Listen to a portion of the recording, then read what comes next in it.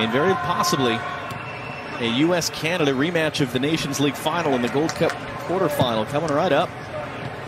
TQL Stadium on Sunday. Here's Cavallini now. Back across for Osorio. Not going to miss that time. They press a little bit in the midfield. The ball turns over here. Hoylett wins the first one, then the second. Look at that all one-touch play. Miller now takes it in. He waits for the run.